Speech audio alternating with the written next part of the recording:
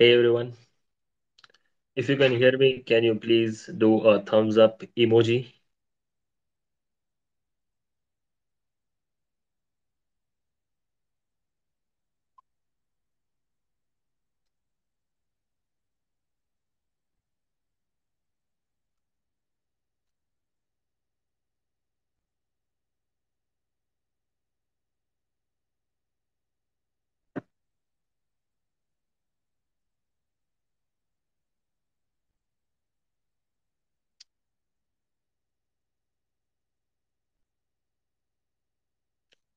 All right. Good morning, good afternoon, and good evening, ladies and gentlemen.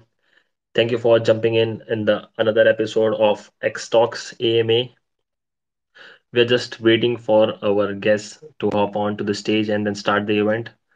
And it looks like we also have Chief here, and I'll invite him as well. Invite to speak.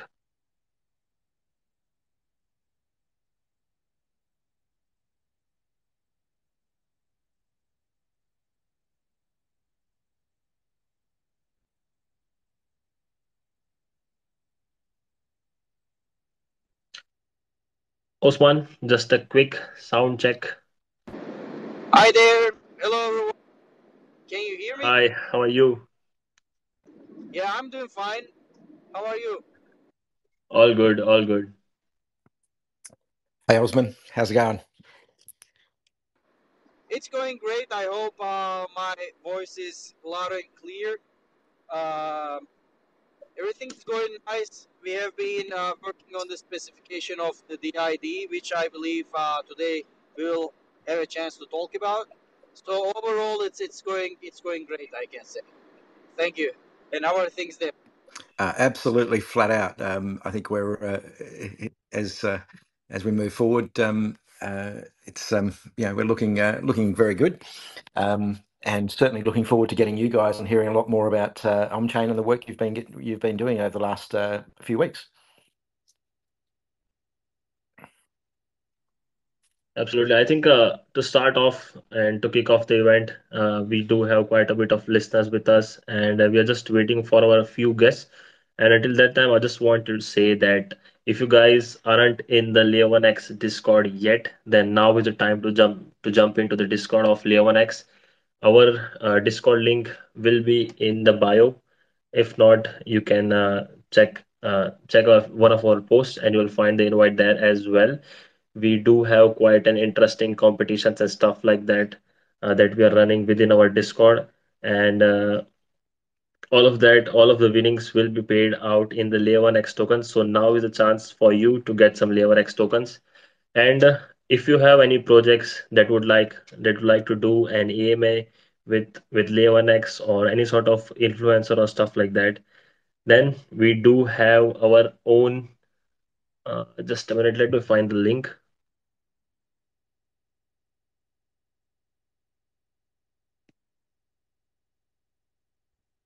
Yeah, we do have our own very form for that.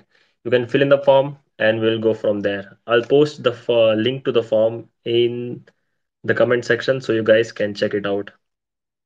I see that we do have Carv or Carvi.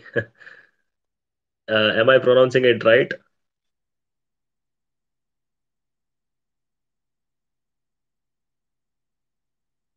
Just a quick sound check from all our guests would be very much appreciated.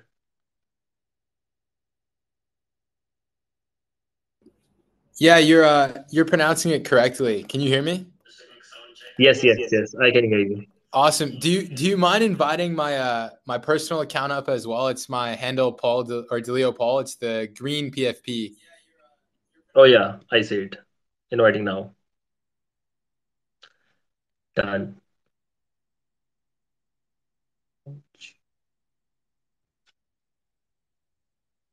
All right.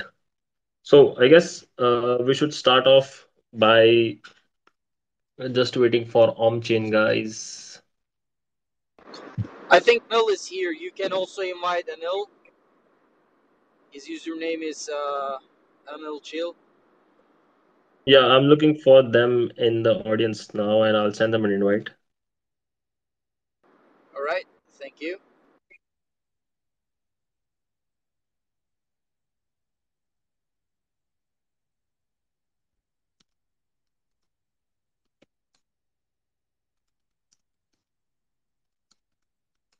Chief, while we wait for our guest, would like to give an opening statement as to what's going on within Layer 1X, how's the mainnet preparation going, and stuff like that. Well, we've been working through a heck of a lot of things, working through the CXs, and We can't hear you, Chief. okay, have you got me now? I can hear him. I think Twitter has been kind of iffy lately on speakers. Yeah, Oh, yeah, that might be an issue. Yeah. right. Okay. No, we've been working through a whole bunch of areas. Probably, I think tonight, I think we want to focus on OmChain and Carv. So I think if Carv can, Yeah, I mean, I think probably I can act as kind of an intermediary maybe. But yeah, I'm definitely down to be the focus. Super excited to be here along with OmChain as well to dive into everything.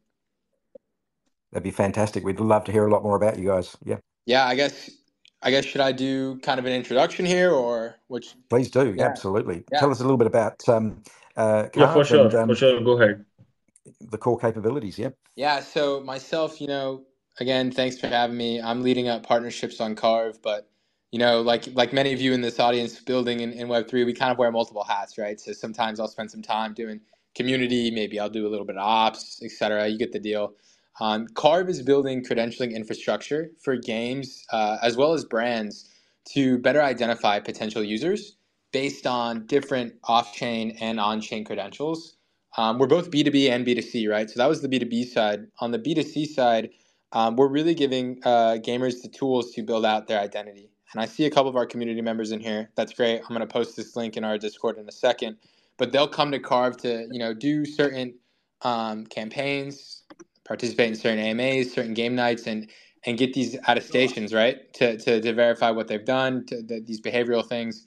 And yeah, they can bring their most proud Web2 achievements on chain as well through tech we call generative archive tokens, usually powered through like the Steam API or the Epic API. But I could basically have my CS:GO achievements on chain, for example. So we've really become the UA tool for gaming, especially in this last month. We've launched our data to earn campaign. Again, I'm going to post a link right below here, maybe pin it above. But basically, this is allowing people to farm what we call SOL, which can later be exchanged for on TGE upon TGE. And basically, you can farm this amount, or you can farm SOL by linking your credentials again. So happy to jump into everything. We're the number 2 DApp on DApp Radar right now. We've got about 100,000 daily active users on the Carve Play side. So it's really strong. Thank you again to LayerX for having us here, and for Ina for setting it up in my DMs. But yeah, super stoked to dive in. Okay, yeah. Look, I think look, let's just dive in a little bit more about it. I'm always fascinated by gaming uh, um, projects. So, yeah, tell us how it operates within the gaming community. Yeah, I guess the flow. So we have Hmm. over 200 200 Web3 titles listed on Carve that are, done through my individual and my team's business development efforts. We work hand in hand with these games to put on campaigns, but then also break down the users that participate in these campaigns, right? So let's say, bro, that we have a game gets 1,000 participants. Right now, we're seeing traction much higher than that, but for math's sake, let's just do this.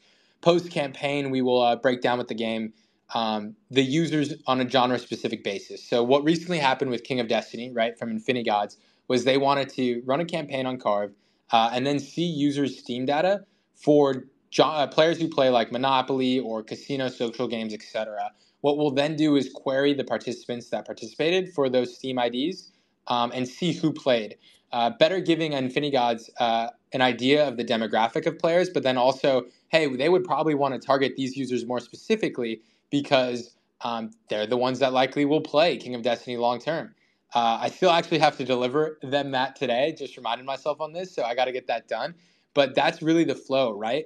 Getting games users, getting them the ability to engage them, and then also retain them with different tools we have on Carve, whether it be in-game quests or what we call Carve missions. There's a lot going on to it, but yeah, 250 plus games, and I think we'll dive into this a little bit later on what we're doing to onboard Sure. gamers. But a lot of Web 2 games are listed on Carve as well. Sorry to cut you off. No, absolutely fine. No, what I might do is jump across to Osman or Anil, and just get an update on OmChain and how you guys are progressing, and then we'll probably swap back to Paul. Thank you.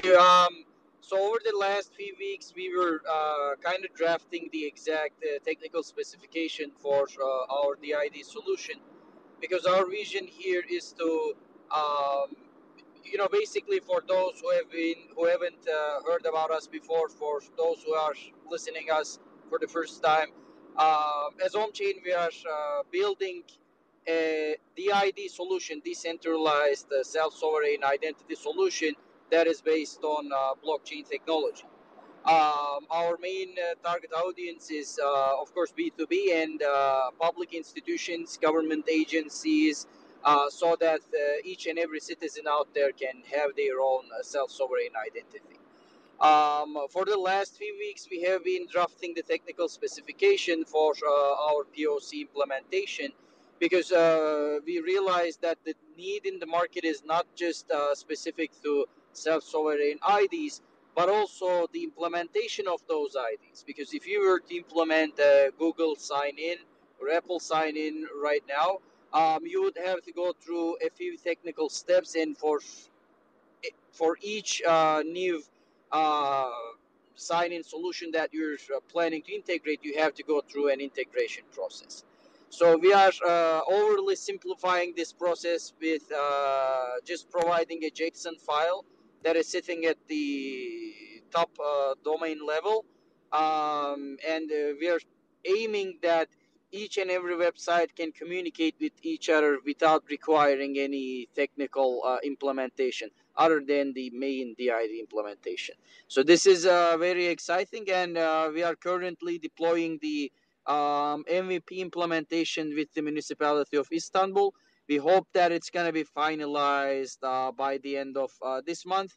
It's very important and significant for us because Istanbul has 18 million citizens living in it, and every day there's hundreds of different municipality services that are being offered to citizens living in the city, the ones that I wouldn't even be thinking about. So, considering that from that perspective, I think it's really exciting to be the DID provider of one of the largest cities in the world. So, we are also excited with the ongoing developments here. Fantastic. Also, a little question without notice on here, but how would you actually see the OmChain and the digital identity actually improving the life of citizens within Turkey? And knowing full well I am focusing on Turkey at the moment because obviously that's where you're rolling out. And how do you see it actually going to help? Because it's something that can actually go across many countries around the world, if not all. Yeah, the main takeaway from our work here is that Turkey is actually, how do I say, very innovative in terms of digital services. I can say that we have one of the best online or e-banking services in the world. I can say we have one of the best e-government applications in the world. So right now, even without going through any government agency, I can get most of the documents signed with e-signatures online within a few seconds. Within few seconds. So in that sense, we just realized that um, while we are doing all these paperless transactions in Turkey, you still have to print out that document you just received and then take it to some, your employer or any other person who might need that document. So even though the issuance and the verification of those documents or that information is digital, you still have to physically transport or send that document to the counterparty that you are interacting with. So our solution more or less solves that problem. Right now, you owning your own identity, you can provide full consent to data access or partial consent to data access from any service provider that is storing your data to any other third-party service that is going to be consuming that data. Initially, the main problem was the consent. So user had to provide a signed, hard copy approval for that data sharing, but now we are eliminating that need. And the second part is that the integration of those APIs, because even if that data was available at this moment, it takes some time to integrate that data. So we are transforming that approach, we are transforming that understanding as well. And just by providing labeled data sets in a service file, any third-party application can immediately know which type of data that they can query from the source who is storing that data on behalf of the user. So in that sense, we believe that it is going to be bringing the power to the user, because now user or the citizens of Istanbul, and eventually and hopefully the citizens of Turkey and other countries, will have full power or full say over their data. This is very important because if you look at GDPR and other necessary laws that are currently getting more and more popular in the world, even though we own our data, it's not up to us to share it with others or not share it with others. So in that sense, we are making 100% sure that if any data is shared with any third party, user had already explicitly provided consent for that. If not, that data won't be able to get shared. So I think in that sense, it is making us understand what we own in this digital world, and hopefully later on that digital ID could not be limited with the only the existing solutions, but also there could be other things that could be built on top of that ID. For example, we are going to be launching an email verification ID towards the end of this month. So your ID could have your email address associated with it without you revealing your email address, so that next time you won't connect to any other website, that website can now send you an email without actually knowing your email address. So there are also those things that are making us excited about our solution. And potentially you can also start verifying emails that are being sent to you using the same process. So it's going to actually make potentially significant inroads into reduction of spam emails that are going around the world, and hackers sending emails with links and all sorts of Trojans, etc. Exactly. Just let me add one little thing. I know Sure. I talked a lot today, but the main thing here is when you receive an email, it might say that this is like Osman blah blah at Gmail sent you that email. You see that, you verify that signature, but that signature is not provided by me. It is provided by Google. And if Google says that it has been sent from my email, then you assume that it was me who sent that email. But it might not be me who sent that email. So, and also there is another approach to another problem that we usually don't talk about or don't see. Um, the traditional applications, they require you to sign up with your email address, but then they can keep sending you some promotional emails and other informative stuff. Whereas on Web3, when you wallet connect, there is no way for this website or service provider at the end. If you look at it, it's also a business. Uniswap is also a business. OpenSea is also a business, right? There is no way for those platforms to reach you out. There is no way for those platforms to send you an email or a notification. They can only, publish their updates on their websites or socials. If you're not following them, there is no way for them to, get you back to their website. So in that sense, our solution could be helping them reach out their users without compromising the privacy of the end user. And we start seeing there's a lot of news stories out there at the moment around all these email address lists that have been hacked and all your personal details. And I think this goes a very long way towards solving that problem, if not completely. The way I see it moving in the future is that not only are users going to be able to retain access and control of their data, that self-sovereignty, it's going to cut down on the amount of the amount of spam, as I said earlier, the amount of hackers trying to intrude in on your personal data and your bank, your wallet, all those sort of things. Osman, I might come back to you shortly, but I'll jump back across to Paul and see if we can get a little bit, find a little bit more about it. And really, Paul, if you've got a minute, talk about how privacy actually relates across to Carv and how you handle consent. Yeah, great question. And the email hacking topic triggered some PTSD. I had my credit card deal with some fraud over the weekend. So going through that process has been, I'm a little traumatized. But hopefully things will go a little bit better this week. To your point, how is Carv dealing with privacy?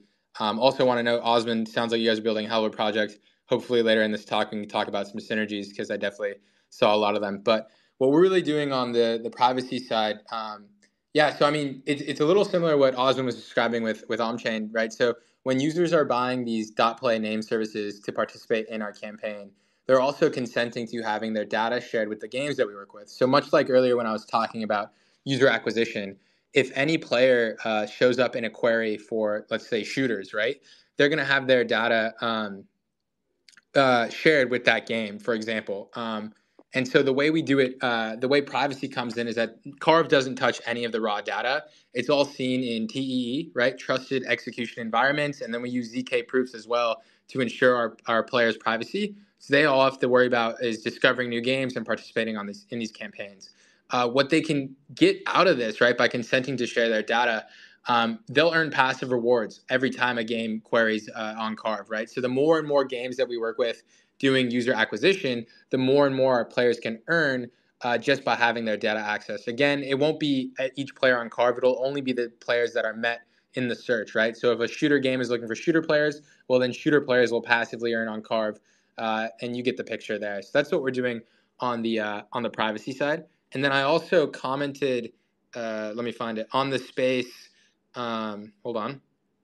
A link you guys can go to. I'm going to pin it here. I think I did it successfully. If you guys click that link, you'll head over to the Carv protocol page where you can mint what we have, the .play name service. It's basically a multi-ID NFT where you can bind like your Steam account, your Carv Play account, your MetaMask, and some other socials as well, and participate in our airdrop. And by the numbers, we are the hottest airdrop right now. I think it's 400,000 unique active wallets, number 2 on DApp Radar. And so you guys can go through that link. I'm happy to explain the benefits of having one of those as we go on through the space. But yeah, that's what we're doing on the privacy side.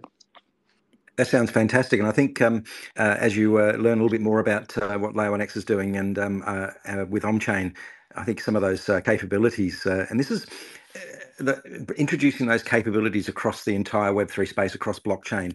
I think probably the biggest thing that comes out of it for me is the collaboration that is occurring that just does not occur in traditional Web2. So I think there's certainly there's a lot of synergies there between a lot of the work that we're doing. So I think our listeners will probably see that starting to come out. On that topic, if I may, really quickly, like one thing Please. I already thought of, OmChain's DID could be bound to the Carv ID, just like we have the Carv Play, the MetaMask, etc. And then users could farm more for having that credential added to their Carv account. So it's basically like what we've built and what Osman's building too is that self-sovereign identity, right? Taking ownership over your data, because he was bringing it up a lot when he was speaking, but like in traditional Web 2 sense, there is no value share for the user's data. It's all very centralized and they don't get anything out of it. So that's what we're trying to do with passive rewards, etc.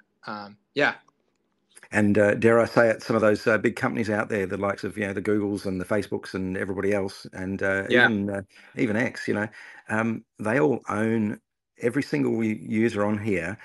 Their data is owned by those companies. We're all on there, and this is what we've got to take back. And I think that's the synergy of what we're trying to build between all of us. Where we're going to start seeing some changes coming through, and they're going to be some pretty radical changes. They might sound very complex to listeners who are listening on this, going, I don't quite understand that self-sovereign, and just to give people an idea. In my past, I've worked across through government organisations, and one of the requirements there is ensuring that you have data sovereignty, i.e., your data is held in the country in which you're living, and under the control of that organisation. And that is also the problem, because it's under the control of those organisations. giving back that self-sovereignty means that the user takes back that control. They know where their data is. They know who they've shared it with, or who they want to then share ongoing, or cut it off. You have that ability and that choice. And we start introducing those capabilities. Now, can you just elaborate a little bit on the mechanisms through which Carv actually allows users to share the value captured from their data from that utility? Yeah, it was kind of what I was talking about on the UA side, right? So anytime their Okay. data is accessed, they're earning passively, right? There's value right there as well. Also, like in the overarching campaign right now called Data to Earn, a bunch of games are launching campaigns underneath that kind of umbrella, and they're all pledging like USDT or token rewards as well. So yeah, that's kind of what's going on. A lot of a lot of ways to earn right now on Carv for consenting and for participating. And that's fantastic. So users actually start receiving a return for their data, because it is Yep. very valuable. And I think we've done some guesstimates around that. And users' data can be worth thousands every year to these organisations. So Yeah. do the users want to take that back? Well, absolutely. Yeah. Why I should mean, we empower and let them profit? I'm looking at my balance right now. It's not strong. Mine's only 10 cents because I mean I'm on the team. I don't really participate on these things that much, but I know there's some users on Carv right now that have close to $100 in this first month.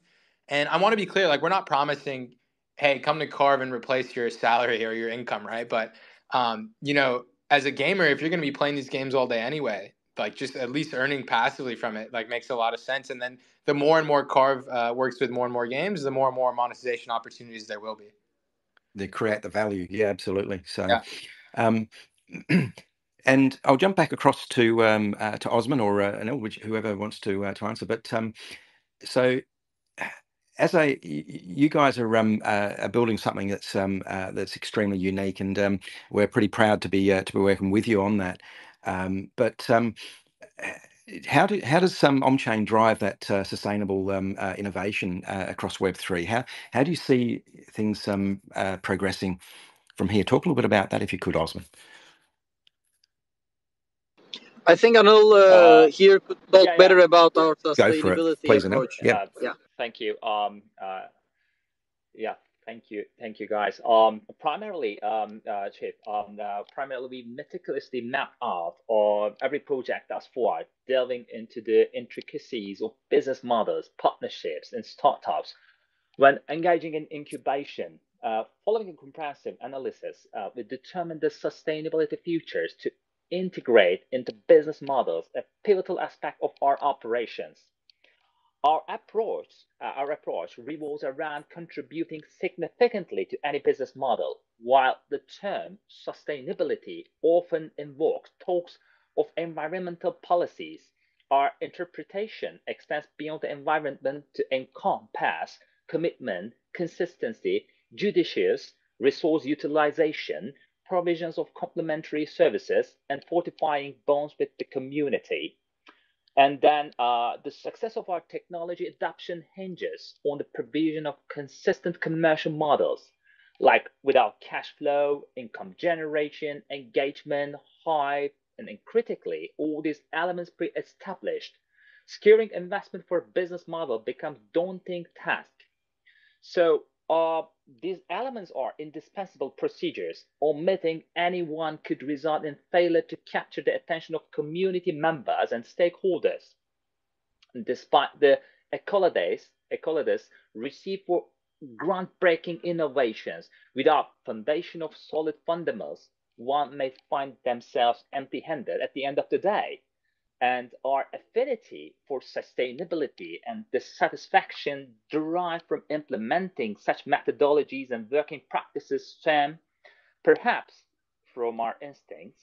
It reflects a sense of social responsibility and brings a sense of relief to our hearts and minds.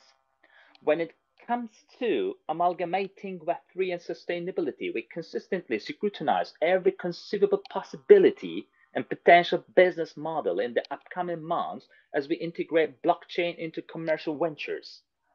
Our methodology seamlessly aligns with a sustainability centric approach. despite occasional forays into detailed exploration due to dearth of blockchain information. And I can say we strive to create a proof of concept and strategic approaches, such as determining the necessity of blockchain for business model, the post-tokenization process, and addressing user-friendliness concerns, and part of our meticulous process.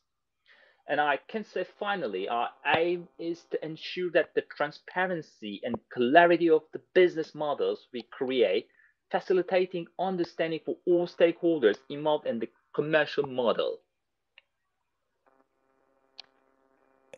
Thank you there, for Anil, for that.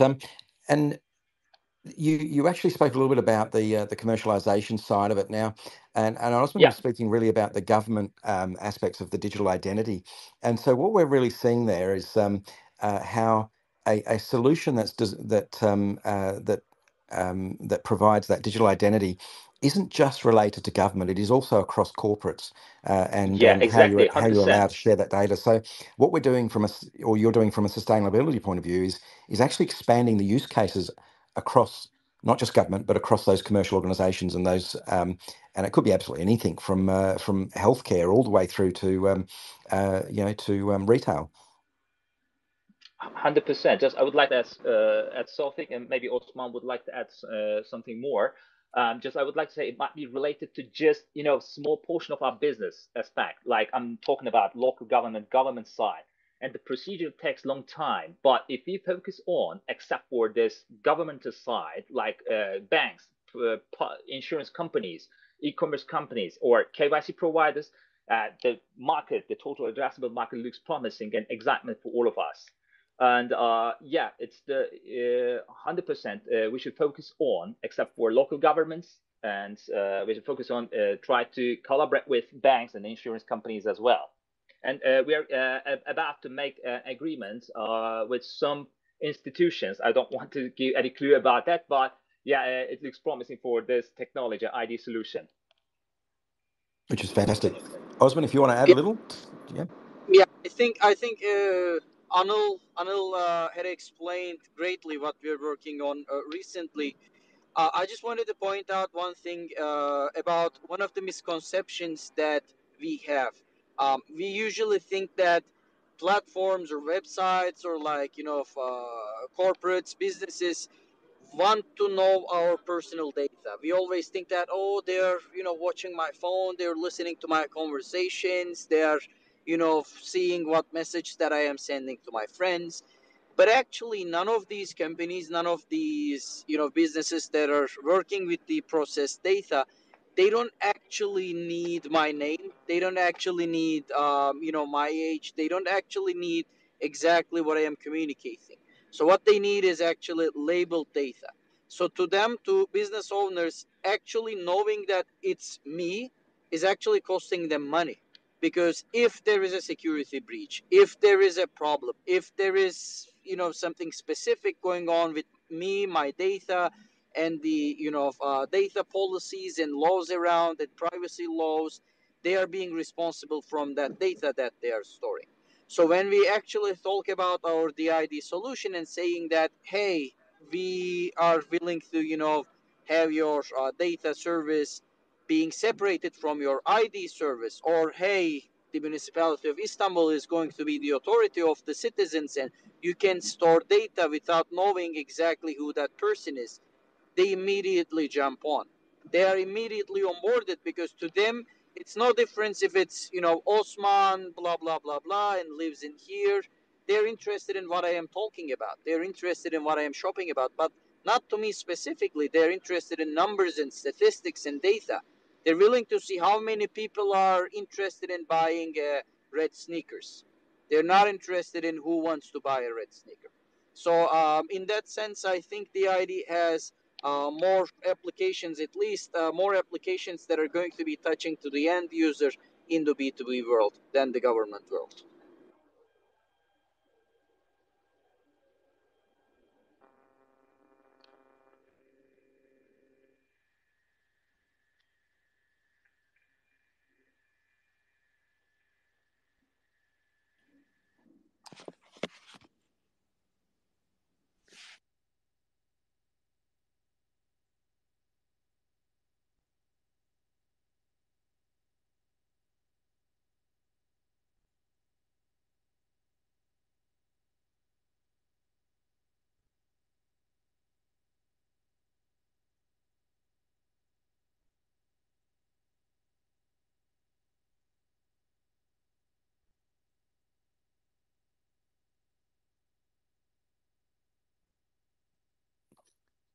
I just realised I was actually on mute. My apologies.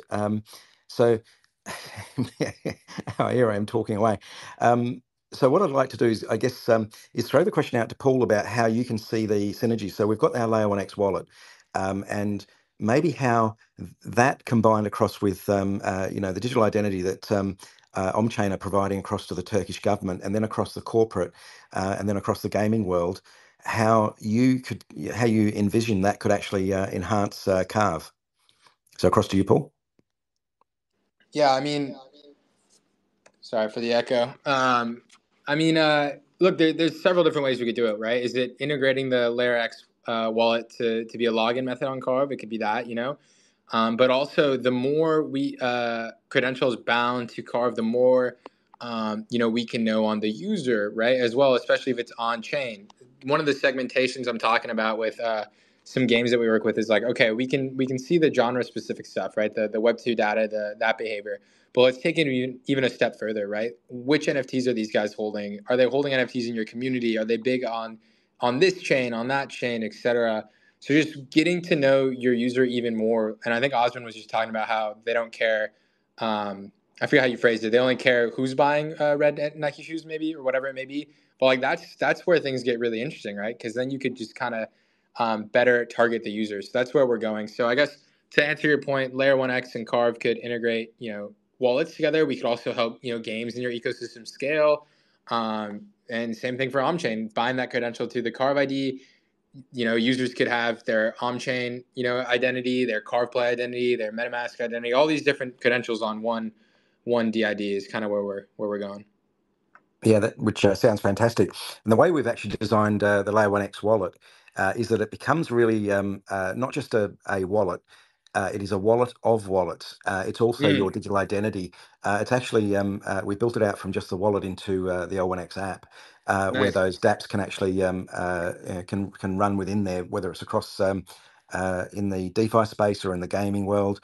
We've got a number of gaming projects that are in the middle of building on us. So I think that could actually bring some huge synergies between us. Yeah, absolutely. I mean, that's the low hanging fruit, right? We do with a lot of chains that we work with. For example, like God, I can't believe this hasn't been announced yet. But I mean, there's been tweets about it from Gio and myself. But we're on Ronin, and we drove over. I think the number is 300,000 users on to Ronin, right? So we really boosted their monthly active users, right, in terms of wallets, which I think they broke 1 mil. A large part of that was because of us, and so that word's kind of gotten out. And I've had a lot of influx and inbound from some of our relationships at these ecosystems, like, yo, can you guys add this to our chain to support on Carv? Because a lot of these people want a piece of the pie. For example, we did Linea last week. I think we're working with Linea now, which is consensus, right? And we're the number one DApp on Linea with over 40,000 wallets. So yeah, would be happy to explore working with Layer 1X and any chain out there. I think people like Carv, so we're doing something right, I think. Fantastic. And I think one of the other capabilities that we have is the ability to be able to transact cross-chain without using a bridge. Now, and that also includes NFTs. So you're able to actually put NFTs up on multiple marketplaces at the same time. Nice. NPC, Blur.io, and Magic Eden, etc., or any marketplace. And I think the capability that offers back across to projects such as yourself is actually quite fantastic. I think, if I may, sorry, that's even more valuable to users because everyone Yeah, talks about adoption this, adoption that, but the typical I'll keep it gaming focused because Car's gaming focused. They don't care what chain they're on, right? They just correct. want to play fun games, and I think that's we're seeing it now with Power World, right? A million concurrent players or whatever it may be, no blockchain in whatsoever. Like people will go where the fun products are. So if you can dumb down all the technical stuff they need to care about to like basically nothing and they just can play fun products. Yeah, that's a really cool solution you guys have. Yeah, absolutely. Look, I think going back to our CXO, makes the statement around it has to be easy, so easy that grandma can use it, and I Yeah. think in that statement it's been around a little while now, and might make people laugh a little bit, but it's real. I sit there and I try and explain it across to my father what we're doing, and he doesn't get it, but we go back a whole bunch of years, and they had the same problem when transferring across from the old bank passbooks into electronic accounts. This is really where we're going, is that we've reached a point with all of the amount of data that's actually sitting out there around the world, how we secure it, how we actually give back that ownership to the users and safeguard it at the same time. But it's not just across the DeFi space or even traditional finance. It is across every aspect. So it's across the gaming side of it. People want to be able to live safely, to be able to go out there and go, whether they're going to the library and they need their ID for that, whether they're getting on a bus, or whether they're playing a game. You don't, whether they're an artist, they create those NFTs for the game, a skin of some sort, or a weapon, or anything else like that. Those items become absolutely paramount in the current world. Yeah, I think So you also brought up an interesting point. Like this, it also becomes a little bit more convenient as well. But you have to safeguard your privacy as well with any of these technological advancements. Don't want to go down that rabbit hole, but I think yeah, super exciting times right now. totally agree. So in terms of user experience, Paul, how do you see your solution making life easier for users, for your gamers, for in fact for anybody? Yeah, 100%. Okay, I think there's a couple different ways to answer this. I think I'll start here. Basically, I think user flow, like game discoverability, is important, especially like for the gamer finding new games. It's happened a bunch on Carv. Just someone who comes across something organically, or it's a quest and they fall in love with the game. I think that's a great flow, but something we're integrating and always improving. And I feel like it's the hot new buzzword, but we're looking at using AI to improve this process, right? Getting pushed a suggestion as a user before even realizing it's out there for you. So that's something exciting as a user, I think. But also we have worked with like Particle Network as well for this .play name service. Like you can sign in and get your own account abstraction wallet rather than worrying about a MetaMask and seed phrases and everything. That will really help onboard some users, right, who aren't so Web3 native. But also, you can log in with a social account on Carv. All this stuff's in place. Doing more stuff to make the user flow great, because I mean we have a great community, 1.5 million registered users. About 80% of them are what we call Web3 native. The other 20% are Web3 curious. But we need to remember, like, Web3 is such a bubble. There's only so many amount of eyeballs and so many amount of users. We as Carv and also as a industry need to do better at reaching outside this bubble and going for the traditional gamer, the traditional, internet enjoyer. They're still out there, and I think with the market improving these past few weeks, retail is going to come in. Everyone's going to look to sink their teeth into something cool. So it's coming for sure. Absolutely. I might jump across to Osman now and just get a little bit of an update and a bit of an overview, or Anil, whoever wants to talk about it, how you see OmChain making the digital identity solution more accessible and user friendly for those that are technical, but also the non-technical audience. So really those traditional users. I think I can answer to that, and then I can hand over to Anil. So basically, the main point here is that we want it to be working as similar to HTTPS as possible. You use Google Chrome or Opera, Firefox, whatever browser you have. You don't realize that this technology is embedded, but until you go to some website that is using the HTTP protocol, and then your browser just simply tells you that your connection is not secure. So we want it to be as simple as that for the end user, because at the end users, we don't expect them to understand fully from the cryptography. We don't expect them to understand fully from the technical details, but we want them to simply use a safe and secure product. And if they want to learn more about it, then they can go dive deep into that. So our approach is to integrate this protocol, integrate this private key generation and signing capabilities into mobile applications of our clients, like a banking application. It's a finance application, your mobile banking application that you have been using for many years now. but now it comes with Web3 capabilities, or your cities, municipalities, mobile application, but now it comes with your digital identity embedded into it, so that there is no friction in terms of user experience, so that users don't have to necessarily download MetaMask or any other third-party wallet application. which, which is fantastic. Thank you, Osman. That actually brings up an interesting point about when you do talk about verifying accounts and ensuring securities there, and that's one of the capabilities that we're building, and that is around being able to, and I describe it as circular security, where each of the, so within, for example, the Low1x wallet, that you actually you might bring in your MetaMask wallet and you bring in all your others, and you've got other solutions there as well as connectivity across to the likes of products like Facebook or LinkedIn or any of those. And for those products, instead of just having a simple two-factor authentication, and people describe that as pretty much the minimum these days, but to be able to take it to another level where all of those apps and your wallets are all authenticating one another. So you really have that circular security of authentication in there, and we're just looking to increase that, the safety, the reliability, and the speed of those solutions. And that also applies across to the gaming side of it. And Paul, with your the Carv solution, how they can actually your solution could actually become a part of that authentication process, and safeguarding it for the users. I'll throw a question out there to Paul about how do you see the Carv solution moving forward in the future? What's the landscape look like for you guys with your future plans? Yeah, the age-old alpha question. Talk about our future roadmap. Yes.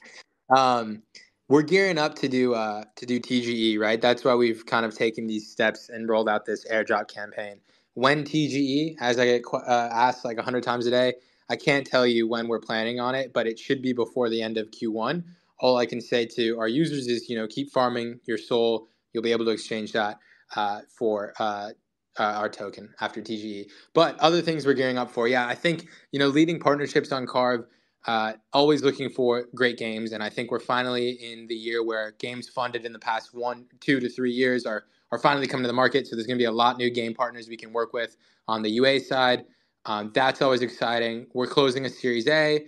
On fundraising side, that's going really well. I don't know how much detail I can go into, obviously, but that's going really well too. And then moving forward, really want to pour like lighter fluid on the Carv machine and hire key talent in the engineering and product side of things to keep expanding this Carv protocol and let us do all the cool things we've talked about today, like integrating Layer 1x, integrating OmChain, working with cool products like you guys. That's definitely the focus moving forward. And then just really becoming the go-to UA platform. I like to say we are now, but there's still some milestones I need to achieve as a partnerships lead to get us there. There's still some big fish in the gaming world we need to work with, and some big ecosystems as well. So checking those boxes off, making sure we have a stellar token launch, becoming a big market cap coin so I can retire young and move to Japan and just, I don't know, watch anime all day and look at pretty girls. I think that's my dream. So that's what we got going on in 2024. Fantastic. I love hearing the stories about what people wanting to do once they reach there. And I think this is where it comes in, is that being able to have these conversations, and so many times, and how many conversations I've had over the last couple of years with projects and chains, and what I'm enjoying the most is actually being able to get out there and talk to these projects about the solutions that we each provide and those capabilities. And as an infrastructure solution that is providing that interoperability between all the various chains, and we're connected to Ethereum, BSC, Avalanche, Polygon, Solana, Yeah. which is non-EVM, Arbitrum, Optimism, and Phantom. But which is great. It's fantastic to be able to transact between those, to be able to provide that the interoperability, the decentralization. But the key is really those other solutions, those layer two projects, those products like OmChain and Carv, and how we can actually bring those together. And those partnerships are going to be absolutely crucial for the future. It's something that you don't see in the traditional world, in traditional business. They're all fighting against one another for their position. Whereas we take a different approach, that let's unite them all together, And those products and solutions that actually have true capability, they will absolutely shine. And we're also giving back that ownership to the end user, and I think that's absolutely important, that people see that decentralization is actually real, that we can actually provide something that takes away from those big corporates. Yeah, absolutely. So what I'd like to do is probably I think we're heading towards the end of time, and I know I've got another meeting with one of our other projects coming up very shortly. But maybe Osman, if I jump across to you for a minute about how the community can get involved in OmChain or support it, and understand a little bit more about your solution. I know we've had a number of talks, but it's really good to get on there again and speak and showcase OmChain, and then we'll jump across to Carv as well. I think one of the things we can do right now is to once we launch this email address verified DIDs, because they are also NFTs. Sorry about that. Because they are also NFTs. What we can do is we can, once we have integrated this by the end of this month, um, we can have Carv integrated with our DIDs, so that users who are holding our DIDs could also integrate that to their Carv profiles, and Carv users who wish to verify their email addresses and get an email verified badge can do so from our platform. Because eventually, if you're an application that is willing to distribute some airdrops, that is willing to open up some poll, some competition, you have to go through email verification, but users might not be feeling very comfortable sharing that information with you. So we are going to be having email verified DIDs. So this is already providing some, how do I say, pre-approved user base for the upcoming games that Carv might be integrating to. So I think this is one of the things that we can technically work on and deliver by the end of this month or maybe early February, I think.